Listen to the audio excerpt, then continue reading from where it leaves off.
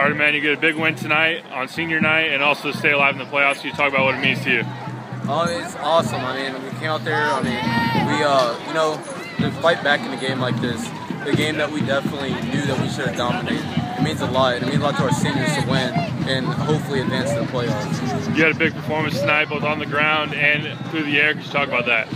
Yeah, I just really had the feeling for it. Our quarterback, he was showing out, he was getting the ball there, and we were blocking our field and I was making big plays. So. The jet sweep's been a big part of your offense, having Sanders lead out block for you. Could you talk about that? Yeah, Deion's a great blocker. He's a real powerful guy, and all year he's been blocking extremely well, making big holes, and that makes me break off for big touchdowns. Their running game did pretty well tonight, but your defense stepped up at the end to get the fumble. Can you talk about that? It was so exciting. We really needed that, obviously, to win the game. And like I said, we move on to the next game with the W, and it's just awesome. Awesome.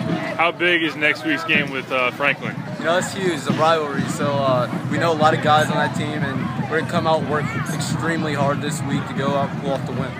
You talk a little bit about your recruitment, who you're hearing from recently, and how's that going? Well, right now I have an offer from Louisville, Vanderbilt, South Florida, and Ole Miss. And I really like all the schools. I don't really have a favorite. And in my future I'll see where it lands.